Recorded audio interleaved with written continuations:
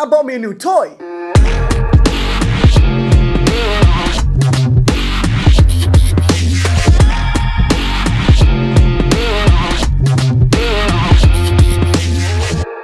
Yo, Husman here. So I thought it was time for me to get a bit better with my audio for this video series.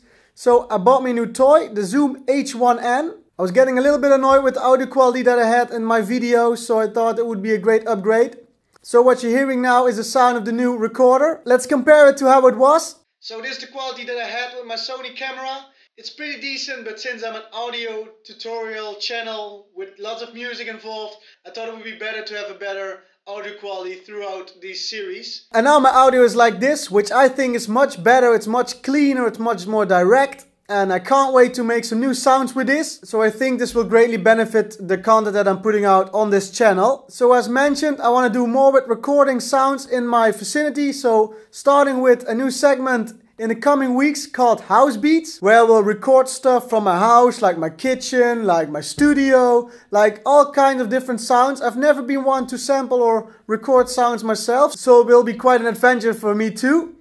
And I will make some beats out of this, perhaps make some music, like some full-on tracks with this as well. So all of these sounds that I will be recording will also be available in the Patreon packs. So if you're interested in that, you can head over to my Patreon page. I will put a link out somewhere in the end of this video. So the Zoom comes with a lot of great functions. You can do, for instance, put a limiter on it, which I personally don't really like because it's really pretty a harsh limiter on the sound. You can add a low cut filter, you can add a high cut filter on your voice or the sounds that you're gonna record. You can manually adjust the input level and recording level of your voice and the things you're recording, but there's also auto level function. I'm not really sure about yet which one I prefer the most. So yeah, those are the two functions that you can use. It's really easy to use and has a great display where you can really see what you're doing and if you're peaking with your sounds that you're recording. So far I've only recorded my voice and I have to say I'm really happy with the results so far. What I also think is a great feature is that you can put your headphones in so you can directly hear the sounds that you're recording and how they will sound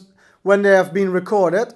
So I think that's also a really great feature. As I'm editing this video right now, I noticed that I didn't even give a proper conclusion as to what I think about the Zoom H1 recorder.